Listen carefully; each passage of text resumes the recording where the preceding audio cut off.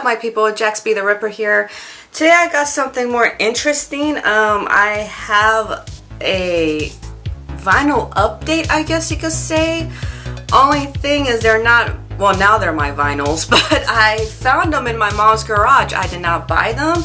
I did not purchase them off Discord or anything like that, or, you know, eBay. I just found them in my mom's garage. I was like, yo, do you want these? She was like, no. And I was like, fuck yeah, I'm taking them. However, there are 3 vinyls I cannot find anywhere. And I know she had them, and I put them in a safe place, and I can't find them. And that's like 2 Rolling Stone records. And I forgot what the other one was. Anyways, but you know, I'm pissed as it is because I like the Rolling Stones, except for I Can't Get No Satisfaction. I hate that song so much, I really do. But I'm like, damn, I can't find this, and these are like actual legit items. Like, you know, it ain't like CD press or cassette press. It's like from that era. So I'm like really pissed I can't find my Rolling Stone records. I'm like, what the fuck? So anyways, let's go ahead and show you what I found. Some of these bands I don't know anything of, but I know there are vinyl collectors out there, and there are people out there with a broader taste of music than I have. I mean, I thought I have a broad taste, but after watching like Julian Lopez, Vinyl Black Star, like, you guys have a broad taste, and Metal Mickey even. So I'm like, okay, so maybe somebody out there could tell me who these bands are and how, if you like them, you know, experience with them or anything like that. But it's very few. Anyways, let me start with a band where I know none of y'all are gonna know who this is unless you Mexican like I am. So that's Los Bukis. Los Bukis, I don't even know what kind of genre of music this is, to tell you the truth. It's not norteña, that's for sure. I grew up listening to them all my life. This one, if you guys are like Latina or Latino like me, you guys know Casas de Cartón. That's like a real popular song from them. And then the guy, where is he? Marco Antonio Solis, right there. He's just like a solo singer now. Very well respected. Like, every time when I try to go out and see, like, you know, him live or anything, those tickets are like Rolling Stone prices. Yeah. So it's just black vinyl. Yeah, it's very, see, it's even, oh, let me show you how old school this is. Paper and everything, look, very old school. So yeah, you guys are gonna laugh at this one. I found a Sesame Street vinyl and I'm taking it, and guess what, there's more than one. There's a lot of songs on there. Oh shit, it's two records on here. I didn't even know that. I haven't even opened it or gone through it or anything, but it's black vinyl already. Here's the inside. There's lyrics. Okay, thank you. I'm like, there's lyrics and everything, but yeah, that's it. There's like no special art to it or anything. It's the anniversary. Okay, anniversary album. Okay. Like, it goes to show you how well I like went through them. But supposedly this belonged to like my mom used to play this for my brothers. My brothers are much more older than I am. They were born in the 70s. I was born like late 80s, close to the 90s. So let your feelings show, people. Oh my goodness, yes. I am going to annoy my neighbors by playing Sesame Street music. The back of it. Yes, I know there's a glare, but I'm not taking it out of the plastic thingy because I'm pretty sure there's no artwork in it. The Smurfs, people. The back of it. In case I need any help sleeping, which I'm pretty sure I will, I got my favorite Big Bird to be singing me some bedtime song. Wow, I got more Sesame Street than I thought. Wow, okay. Bert and Ernie, sing along. The two homies right there. I do like listening to some oldies, so here I go with Neil Sedaka. Oh my goodness, Happy Birthday Sweet 16 is on here. I didn't even know that. I didn't even know he sang that song. Oh god, my mom sang that song to me on my 16th birthday. I was like, stop! And this one's just like a bunch of like old, like, you know, oldie songs on there.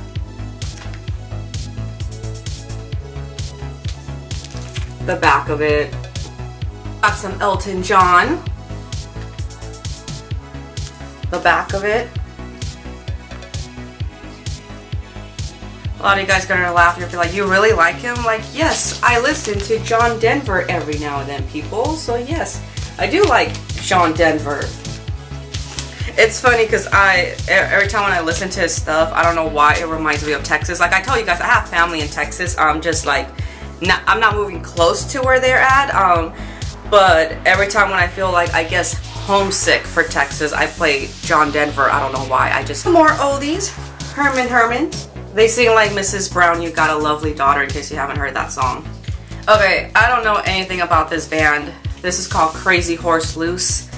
Looks very psychedelic, and that's why it intrigued me to like listen to it. So yeah, I don't know. If you guys know anything about this band, let me know. That's one thing I liked about that era, like the 60s. It was like they had like a lot of psychedelic sounding music. George Harrison, I mean, I know I've been vocal. I don't know if I've been vocal that I don't like the Beatles, but I do like their individual work. So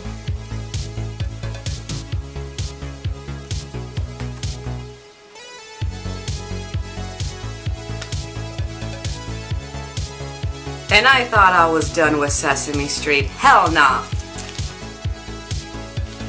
It's Pink. Oh look, there goes that one doctor guy right there that Big Bird was really friends with. I forgot his name. I just remember seeing like YouTube clips, and damn, YouTube, you be having this alright. When he died and Big Bird learned of his death, and it was like the first time they were teaching children about death. That was depressing. Go watch it. Oh, Carole King. I've heard of her. I've heard of some of her music. So I was like, I'll take it just in case. Jazzman is on this song. Obviously, everybody has heard that song, especially if you watch The Simpsons. More Elton John. I like him. I want Yellow Brick Road.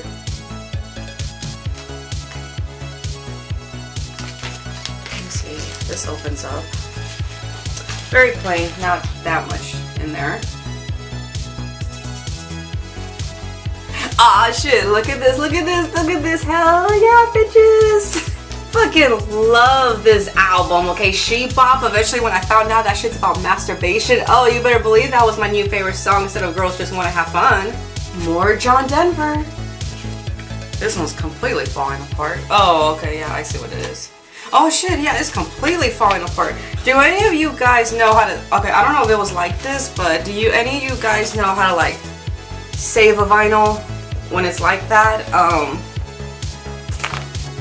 guess I'm just going to keep it in a sleeve for sure, in one of those plastic sleeves. Thank goodness I have some more. More George Harrison right here.